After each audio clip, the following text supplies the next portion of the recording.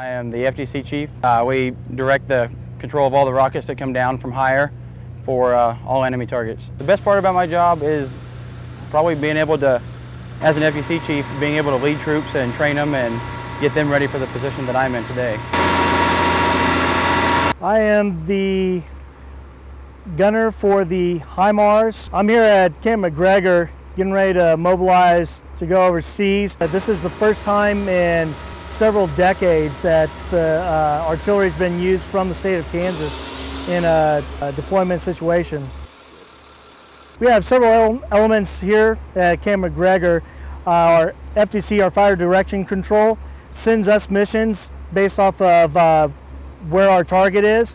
We receive the mission, and from that point we get on our heading to point our vehicle in a proper direction to fire it down range and hit the target.